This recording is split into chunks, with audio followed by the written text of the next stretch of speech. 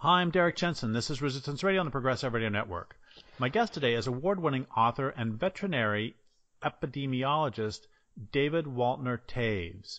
He's published 7 collections of poetry, one of which includes recipes, a collection of short stories, a murder mystery, 6 books of popular science, and several texts and manuals on ecosystem approaches to health. From meditations on the origins of feces, which I'd love to talk about too, to elegant terzanelles on the meaning of life, from human diseases we get from other animals, to what food, sex, and salmonella share with each other, he celebrates the whole complex mess of life, which I think we all need to do.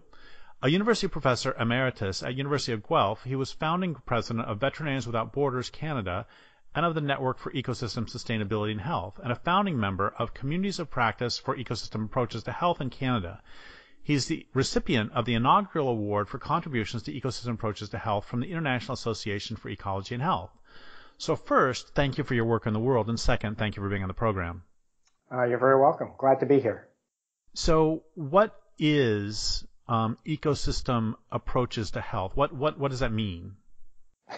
It's a can of worms. And no, I'll give you the core idea is that we try to think about health in ecological terms. Generally, we've been trained certainly in Western societies, but in many societies, you hear the word health, you think doctor, and you think a treatment of some sort. And certainly if you're in an emergency, you don't want to negotiate with somebody in the emergency room about, your blood loss and so on. You expect there to be some expertise, and they make a decision and they save your life. As soon as we start talking about health in a more general sense, I mean, the World Health Organization talks about complete social, physical, and emotional well-being or something to that effect, and not simply the absence of disease. As soon as we start going there, then there are all these interactions that happen. And it's not just an individual thing. So to give you an example, people might, and I've seen this, they will drink health food drinks, if you want, blended carrots or something like this, and they'll drink them out of plastic bottles. And I'm going, that I find that really jarring because it prioritizes my immediate sort of physical status over the health of everything else around me, which will determine the future of everybody else on the planet. And to me, it's looking at those kinds of dynamics. So initially, if I look at it historically, if you want, there was somebody took the notion of health. Well, David Rapport and a few other people took the notion of health and applied it to ecosystems. So they called it ecosystem health, and I got involved at that point because I was working as a veterinary epidemiologist, and I can come at it from that point a little bit later, but. So the idea was you take ideas of health and you apply them to ecosystems. Can we see if an ecosystem is healthy or not? Can we improve its health? I always had a kind of niggling sense of unease because it seemed to take medical ideas and try to apply them to ecosystems, which don't have the same boundaries, which have very complex interactions internally. And they assume that there's somebody outside who's applying some criteria to make it better somehow. And my sense was that, well, for most of the things we're dealing with, we're actually inside the system and we're trying to understand what's going on and improve the well-being not just of ourselves, but of other species that are there.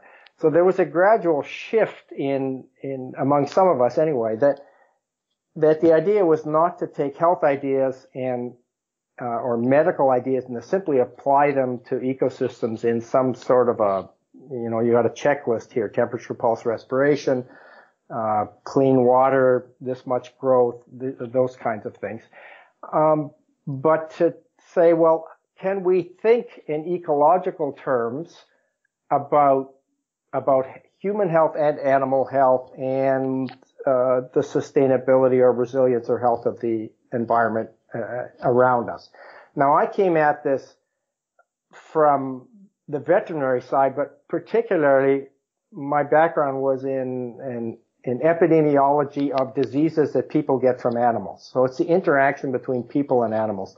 Nobody used to care about it. It was like some people got salmonella, some people got rabies, but it was pretty rare. And then in the 90s, it seemed to explode. Everybody was at least focusing on it. So we had SARS and Lyme disease and West Nile virus and all these things, and they seemed to come out of nowhere.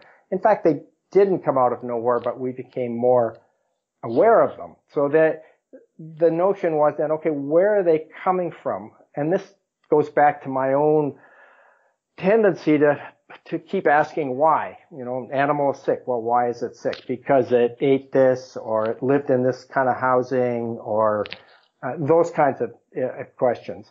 Well, why was it in that environment? Well, because if it's wildlife, because we fenced them off, or if it's a domestic animal, because we fed them these certain things. Well, why did we do that? Well, to the annoyance of a lot of people, I just kept going on this because if you're in practice, you have to at some point say, well, okay, we have a pretty good idea what the organism that's causing this disease is, so we'll treat it with penicillin or whatever. But I'm standing back and go, okay, we saved that animal, but there's another animal and another animal and another animal, or there's another person, another person, another person. You stand back, well, what's going on? Why are we seeing so many of these cases? And so at some point, instead of having a lot of, and I'm putting this now with a disease focus because that's where a lot of this stuff initially kind of emerged from, at least the communities I interact with. So,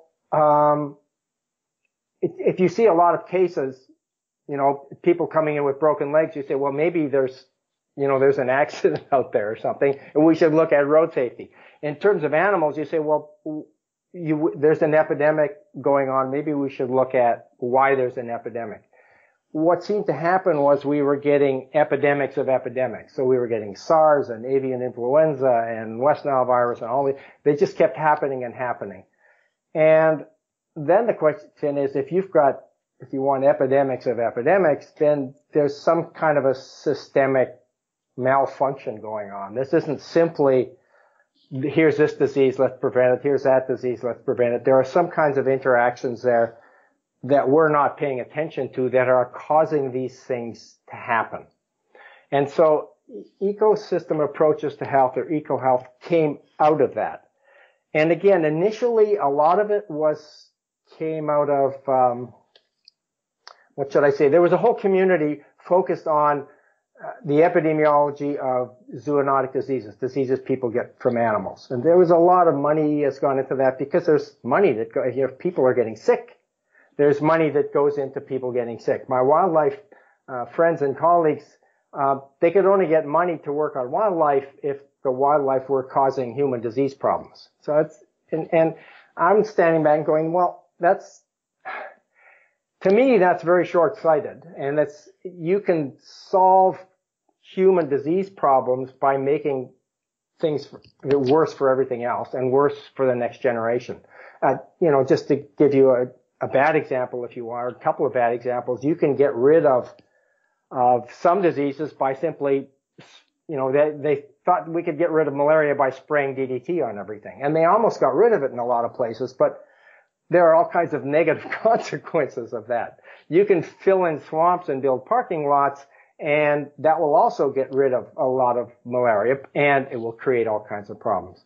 You can minimize, if you want, food, certain kinds of hunger. You can bring down the grocery store price of food by going to economies of scale and centralizing in global distribution, and that has huge negative consequences in terms of social interactions, in terms of environmental issues. And now, in fact, in a very short period of time, because in the food system, that centralization largely took place in the 70s and 80s.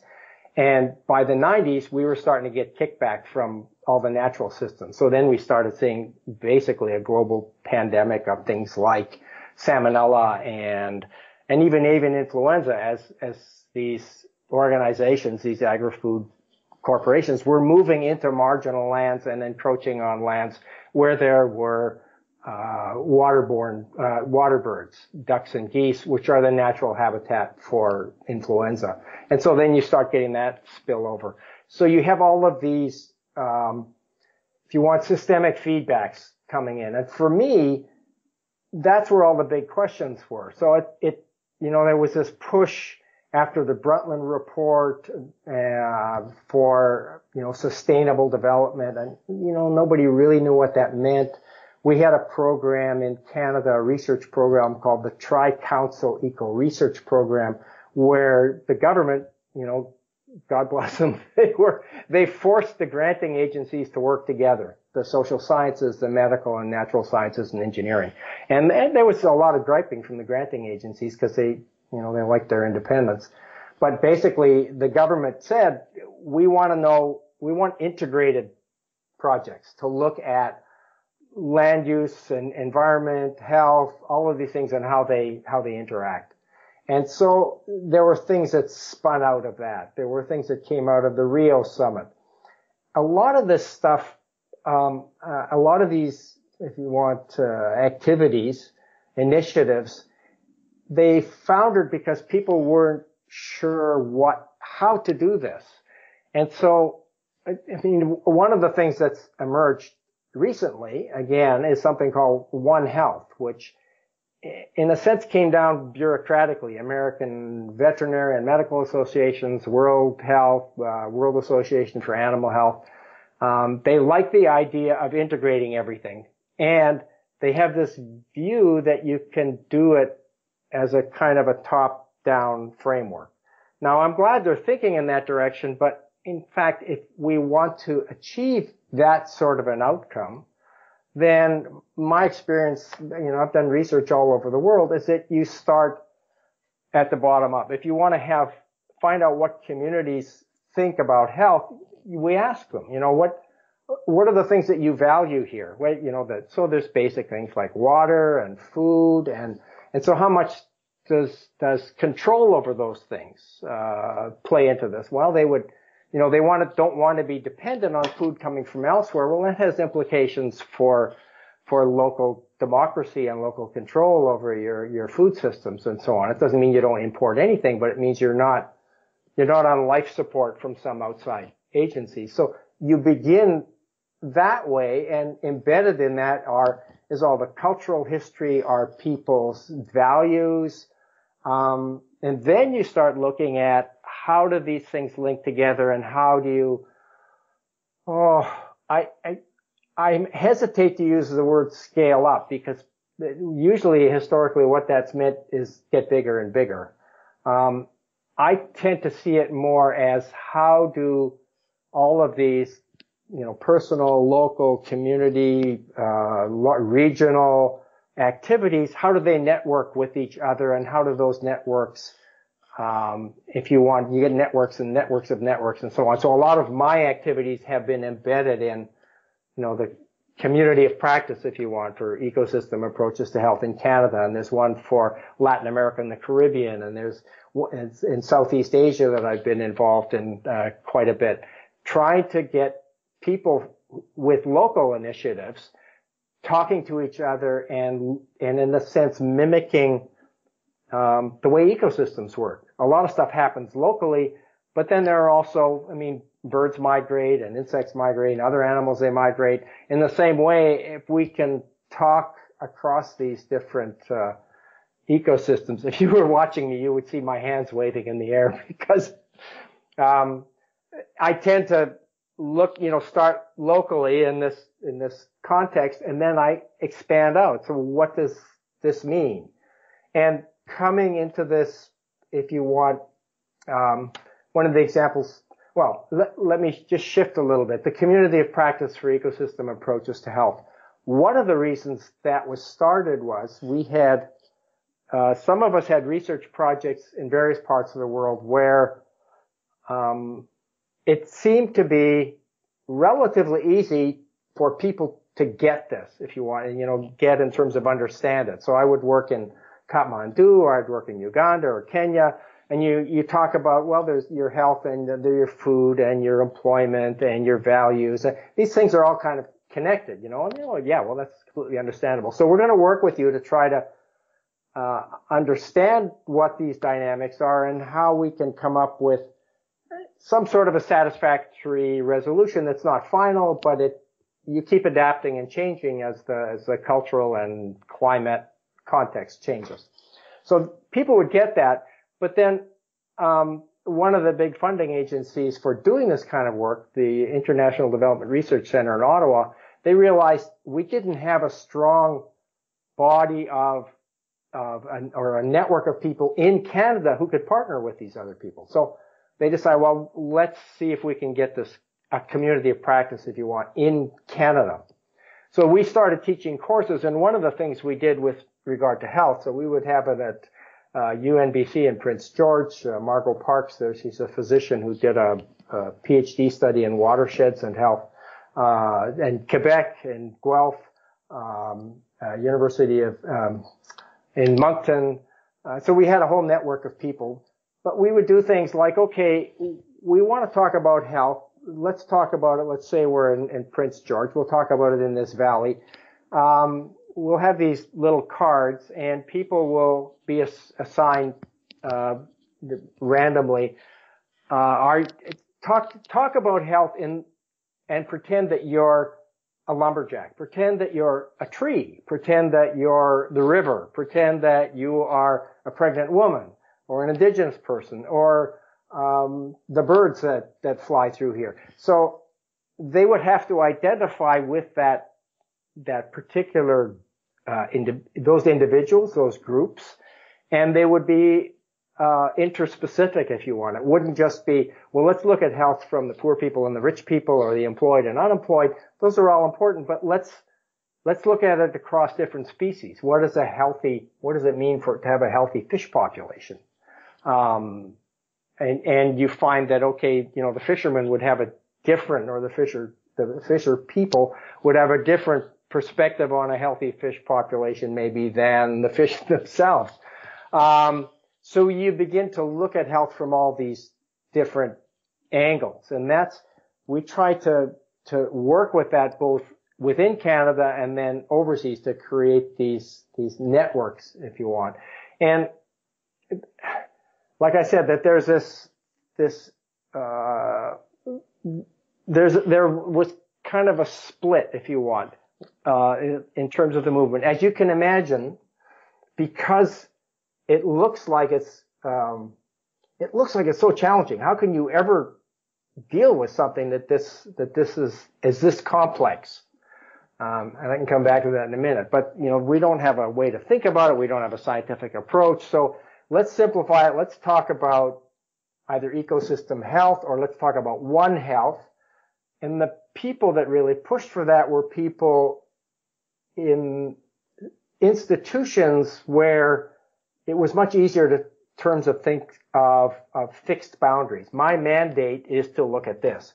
Your mandate is to look at that. And that works within certain boundaries, but the world we live in doesn't actually, you know, you look at climate change, you look at the disease spread, you look at disappearing species.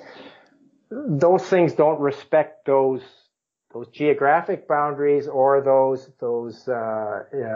departmental mandates, if you want. You know, that's the health department. This is agriculture department. Why are you talking to us about, you know, food when you're in the health side? You should be talking about something else, vaccination programs, which are important, but if we're trying to look at how these things interact, then somehow we need to find a way to think about all of these things.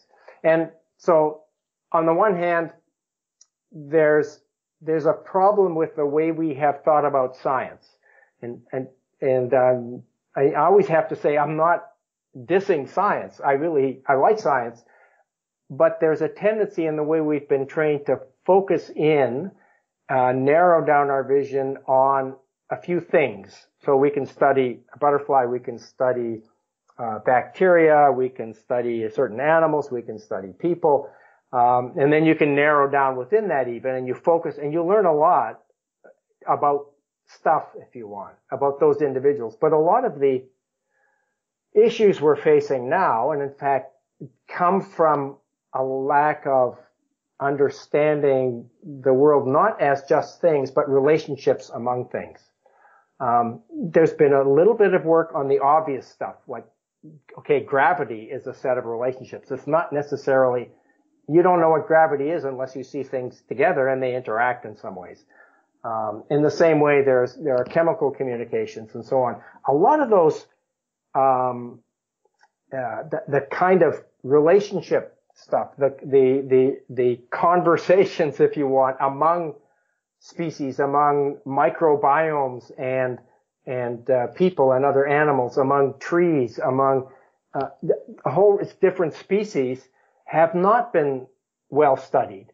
In part because you can't do a randomized trial or experiment in a lab to actually understand all of those things. So then people, they fall back and they say, well, we'll do mathematical modeling. And that's useful. Direct observations, those are useful. Lab stuff, that's useful. But somehow trying to find a way to pull it together, you need all of those things.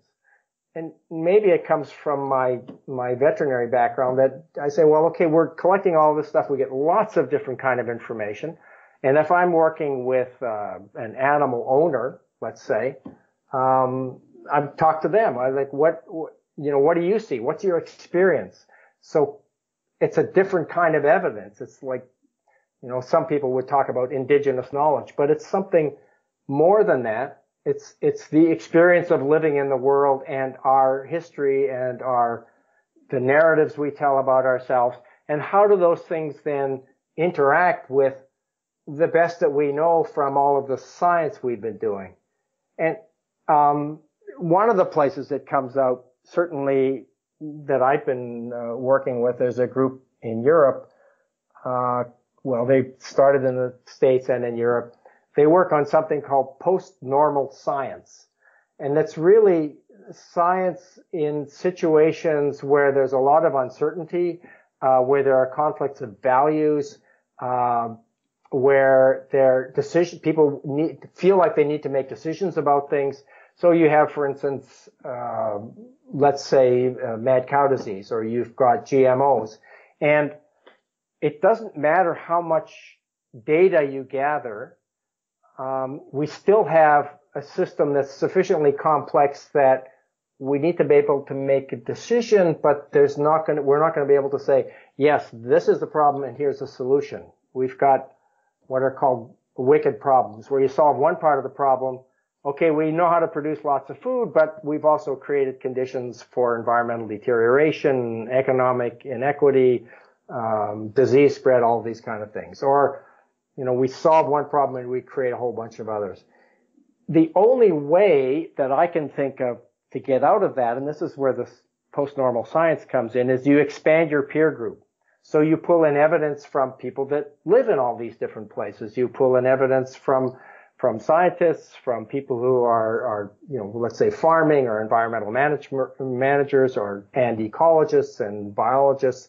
And you start pulling all this together. And then the question is, how do we go about making a decision? Well, it's got to be a collective decision. I mean, it's just because we're all in this, we're all inside. There's nobody outside saying, this is the right thing to do.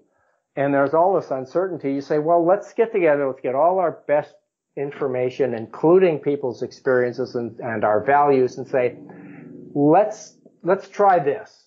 And then you have to say, well, if that's, if the decision is framed in terms of let's try this, then you have to have some way to come back to it and say, well, we need to be able to reassess it. Who's going to do that? How are we going to know what a good outcome is? Because different people have different, if you want, good outcomes, right? So it's, you've got all of these complex dynamics. And to me, that's much more realistic, if you want, and much more sustainable, even though it's very difficult. It's more challenging and difficult than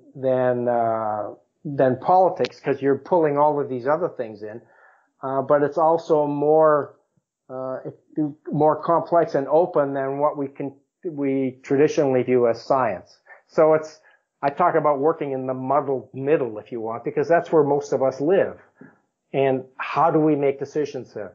To me, that's what an ecosystem approach to health is. It's not just about preventing disease. It's not just about human health, not just about the health of certain species. It's about all of these things and how they fit together. And there's no silver bullet here. There's no, oh, here's the answer. Give us a few years. We'll put in place this program and everything's going to be just fine. Doesn't happen that way. So for me, I've been going on and on here about this. It's partly when I did things for my students, and still sometimes now when I give talks, I'll do what they call a spaghetti diagram.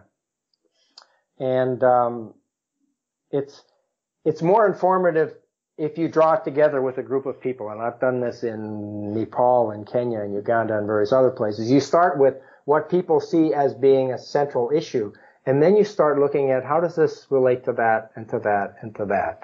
So if I'm talking about, well, I've got chickens in my backyard. If we're talking about people want to eat chicken, and it's partly my fault as an epidemiologist. It's lean, it's low fat, it's good for you, blah, blah, blah, all these kind of things.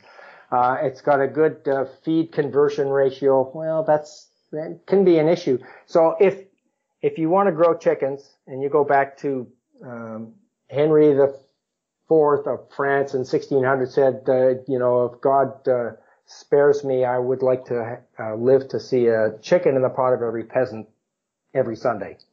Well, he was assassinated by a religious zealot about 10 years later, so that, God didn't preserve him. But anyway, what came out of that, we have this dream, right? So then people said, okay, we know how to produce chickens. And a lot of this happened. It didn't happen on a big scale, like I said, till after the Second World War, when people figured out they figured out, first of all, what vitamins were and then what vitamin D was, because until they knew that, they couldn't put chickens inside. The chickens had to get their vitamin D activated by being outside and getting the UV light. So once they figured out how to make it, they could put chickens inside. They could raise hundreds of thousands of them, millions of them in large groups. So we went to economies of scale. And what that does then is, okay, we've had these, we have feed inputs. And if you're going small scale, you can have local feed inputs. Chickens in my backyard can eat bugs and dirt and those kinds of things and seeds. As soon as you go to economies of scale, then you're bringing in water and food and all kinds of things from all over the place. And you're using energy, a lot of energy to maintain it, whether it's human energy or you've got computerized systems like we do in large parts of Canada and the US. So those require heating and cooling and automated feed systems. So you've got energy inputs. And then you've got all this stuff coming out. You've got things that are considered waste like feces. If you've got a few chickens in the backyard, it's not a big problem. It's fertilizer. Even if you've got a few hundred chickens, that's manageable. You can compost it and you can distribute it locally, and it's good for the gardens and so on. If you've got millions of chickens, it becomes a problem. You have contaminated water, you've got contaminated food. The chickens go through a slaughterhouse and they have cross-contamination of Salmonella. They distribute it all over the world. So the economy of scale has brought down the price at the supermarket, but it's done so at a huge cost that has been externalized to the system. And we're paying for that now. We all pay for it. So then can we step back and say, looking at all these relationships, the feed input, the water input, and the outputs, the excrement and the dead bodies and all of these things, the feathers, can we look at those things and say, is there a way that we can manage, is there a scale at which we can manage it that's more human, that we can reuse some of these things? Because excrement's not waste, it's just a resource that hasn't been used. If you focus on it, there's lots of nitrogen and phosphorus and water and things like that. You can use it to grow flies on and feed it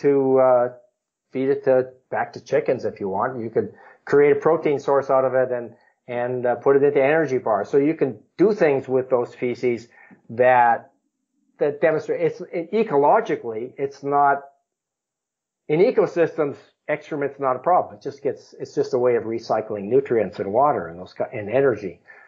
We've made it into a problem by the way we've structured how we produce and distribute food, which might make business sense at one level, but it's really ecologically stupid. I mean, the people that run these things, they obviously never taken, they understand individual animal biology. Maybe if we have this temperature and this humidity and we put in this kind of food, then they're mostly going to be reasonably happy in this genetics and they're going to grow this fast. But that doesn't pay any attention to thinking ecologically. And to me, that's where our only sustainable future is if we take ecological thinking and we apply it to everything: transportation, food production, entertainment. Look at the connections to everything else. I remember people when there was the big explosion on the derrick in the Gulf of Mexico, the oil derrick. People sitting around on a patio on plastic chairs and with a patio table there, complaining about all this use of oil products and we shouldn't be doing that. And they had no idea that the Gore-Tex jackets and the plastic patio chairs and all of those things were in fact oil products. They came out of the tar sands or they came out of the Gulf of Mexico. We just don't have a sense of ourselves as one species among all these other species, what those interactions are, how they communicate with each other, how they communicate to us, but we don't listen. I mean, there are chemical communications, and I actually see, for me, one of the positive things about disease spread through food and those kinds of things is that it's a reminder. It's like, okay, I once wrote a book called The Chickens Fight Back. It's the only way those animals can get us to listen is through the bacteria they carry around or the toxins that are in their flesh. And then we get affected. We say, oh, where did that come from? Well, it's because of what we've done to these other animals and how we've housed them and those kinds of things. So to me, that's the way I think about ecosystem approaches to health. Well, thank you so much for all of that. And that is manifesting exactly why I was so excited to interview you, is that you're modeling this process that I think is absolutely crucial of roots intertwining and of all these relationships. And I have like 4 or 5 little quick vignettes I want to sort of throw at you, and then you can take any of them anywhere you want. Can I just throw in one more thing? Please. One of the responses I get from people who listen to me and from students in particular was that it's overwhelming. Everything's related to everything else. How are we going to, manage this? The point is not that each of us knows everything about everything. The point is then that, in fact, we don't. So we need to collaborate with a whole lot of other people to try to understand this. And we need to observe a whole lot of other things going on around us. So it's not just me. It's not possible for one person to be the expert in this area. It's a collective expertise, if you want. A collective expertise that extends to non-humans and also into the past and into the future. Yes. If we can figure out how to listen, I mean, that's part of it, right? Well, I think that's I don't want to say it's everything, but I'm going to say it's everything. Okay. Yeah, I mean, it's everything with an asterisk because everything isn't by itself either. Right. So a few responses. One of them is that a very simple thing. I interviewed Paul Ehrlich a couple weeks ago about creatures who have large populations, and then these populations have been extirpated really quickly. Mm-hmm. Passenger pigeons, the Great Banks of cod, etc. And I asked him, so give me an example of the ramifications for passenger pigeons populations disappearing almost overnight on an ecological scale. They disappeared overnight.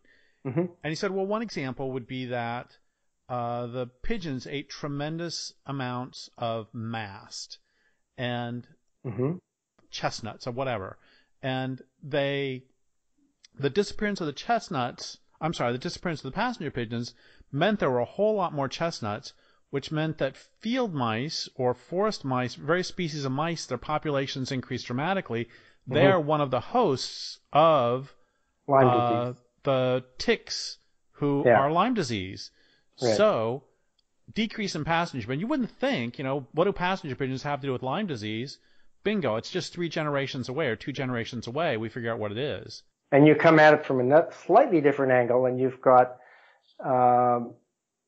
the explosions, maybe not the right word, but the large increase in white-tailed deer in the U.S. Northeast, and that's also got a whole complex history of negative consequences. Some of them of decisions that were not necessarily bad. I mean, that's part of the issue, right? People abandoned farms. They discouraged hunting of deer.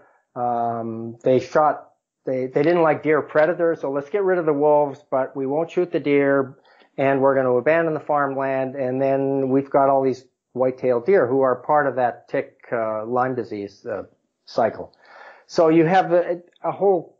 It's not just the passenger pigeons, and the other part of the passenger pigeons is one wonders.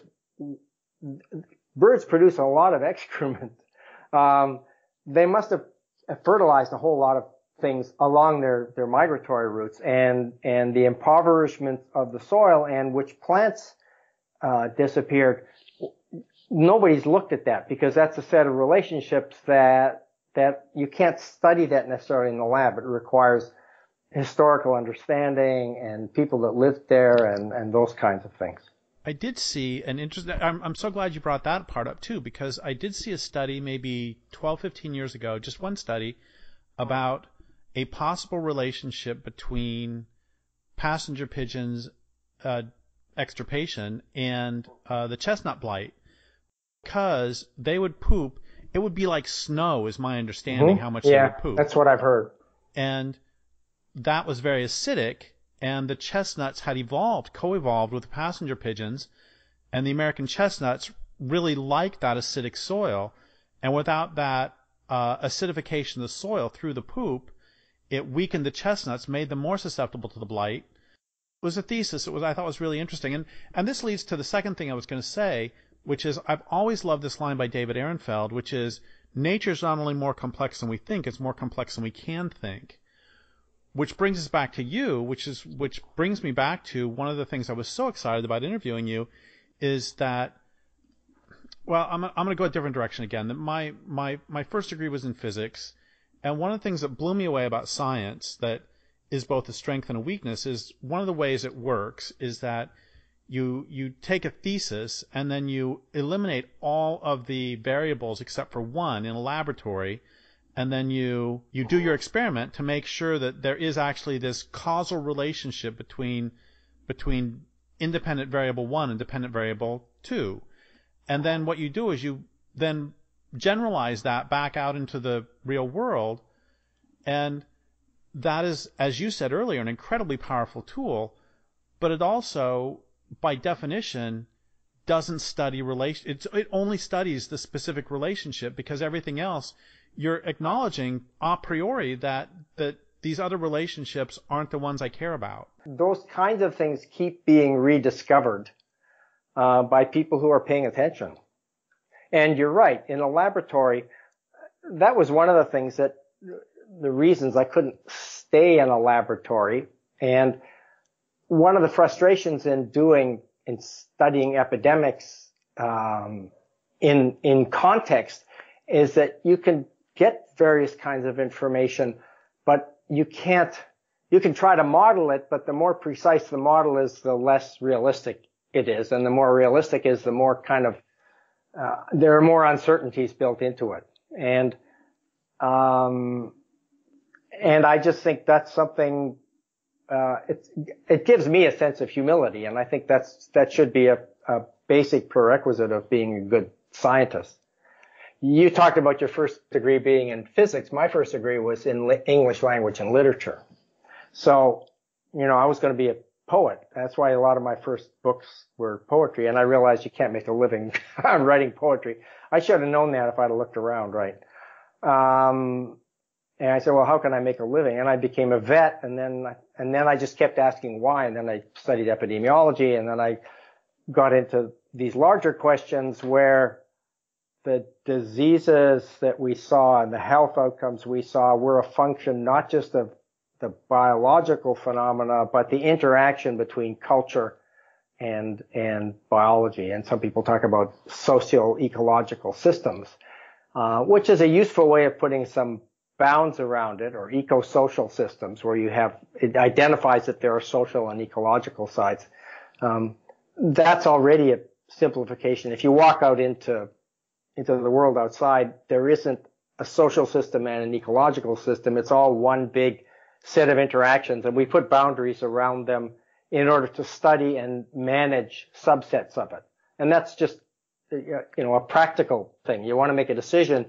You can't make a decision about everything. You can't account for all of the uncertainties, but we can learn some things, and we can make some decisions, and we can at least make short to medium term plans. The weather people do that all the time. It doesn't matter how much information you've got, the biggest computer you've got, they can't really predict beyond 3 or 4 or 5 days max. But they have these long-term trends. They look historically, and we adapt to that, and we say, well, it tends to be warmer this time of year and colder that time of year. And of course, now with climate change, all that stability that we've assumed is out the window, and that wreaks havoc with short-term planning, which is fine. If there's a storm here, I can close the window. But it also, our whole infrastructure for water and sewage treatment is built around a certain flow of water. So if you have droughts and floods, all of our infrastructure for preventing cholera, which is a water-based flush sewage system, can't handle it anymore. It's out the window. What do we do now, right? That's a long-term structural investment. And I think we have to figure out how do we create solutions or resolutions that are not focused on efficiency, which has been the big thing in the late 20th century, and more on adaptability. Redundancy, interactions, how can we adapt to new and unsettling situations? And that brings me back down to networking and talking to other people, and community-based, but not just isolated communities networking and talking to other communities. It's the upside of, for instance, being able to talk on Skype and being able to, the social networking, it's got huge problems, and it's also useful for a lot of things. And I think it's, trying to work with that and adapt to the changing situation. I think that's what we're going to need to have to do. So we have like 3 or 4 minutes left, and I would like to ask you a wind down question, except I also want to say one more thing. So you can either respond to the thing I say, or you can do however you want to wind down, or you can do both. And as you've been talking, I've been thinking about, I was asked to participate in a children's health conference back 20 years ago. And I was asked by the organizers of the thing to bring in an ecological perspective. And so I kept saying, how can we have healthy children when the natural world is being destroyed? And let's talk about the children of the future, etc. And I was met with tremendous hostility by the sort of mainstream children's health advocates, one of whom actually said to me, why are you wasting our time talking about the apocalypse when I'm trying to save a child's life right now? And those are two separate questions. I mean, I've got that pushback as well. If the barn's burning down, then you don't want to talk about what would be a better design of a barn. I think it's a mistake to think it's one thing or the other. And I've had that pushback at public health conferences sometimes, who would argue we've spent decades trying to get authorities to recognize social determinants of health, poverty, inequity, those kinds of things. And now you're coming in and talking about ecology. It's a distraction. Don't bother us with that. And it's not, to me, it's not a bother. It's a difference between rescuing this child now and doing some short-term things and trying to find ways so that those children the next generation of children don't end up in that same situation. So the problem is that people talk past each other. It's like medicine versus health. It's, and there is no easy way through that other than to keep talking and sharing information. There are contributions that can be made from all sides, but it requires some listening. And I can understand how people who've struggled to get their voices heard, are upset if somebody else comes in and suggests something new, and then they say, we had trouble getting money for this child health clinic or for this safe injection site or whatever it is, and now you're coming along and saying, we should be looking at, the air and the water and how we produce and distribute food. I don't think they're separate. I remember being in one community, and I'll do this very quickly, where we had ecologists who were restoring a particular wetland, which was a super fun toxic site in Canada. And it was also an industrial area where there was a lot of unemployment because of changes in industries, the steel industry in particular. And you got those two people in the same room, and it was like they'd never talked to each other. And I said to the community activist, I said, so you're looking for jobs for people. If they found tar sands under the city of Hamilton, in this case it was a steel city, and that the money from that and the jobs from that was equally distributed, complete social equity and economic equity here, would that satisfy you? And it was like they'd never thought of it in those terms. They were thinking in terms, well, we need more money, and then we need to distribute it well. And that's true, but there are different ways to generate money. There are different ways to create jobs. And I think, places like Alberta are struggling with that now. If we want to move ahead, then we have to, there are different kinds of jobs that have different kind of interactions that will promote health and at the same time deal with some of these equity issues. So we have like 1 minute. So what is the take home that you want people to take from this interview? I heard this great interview today. What was it about? It was such and such. And I know that goes against everything you've said. A soundbite goes against every single thing you've said, but that's the way it goes. Look around, pay attention, listen to other people, look at other species around you. Think of the consequences of what you eat and do every day, not just in terms of your own health, but in terms of everything around you. And look at those relationships as a kind of I don't know how to explain it, a spaghetti network. Try to draw pictures. This is what I eat. This is where it comes from. This is who was handling it before. These are the consequences of that. And it can drive you crazy. And then you back off and you say, one of the determinants of good health is having a sense of humor and a sense of humility. So you back off and you say, we do the best we can in this situation. And pay attention. I guess that's the big thing. Well, thank you so much for that. And thank you for being on the program. Thank you for your work in the world. And I would like to thank listeners for listening. My guest today has been David Waltner-Toews. This is Derek Jensen for Resistance Radio on the Progressive Radio Network.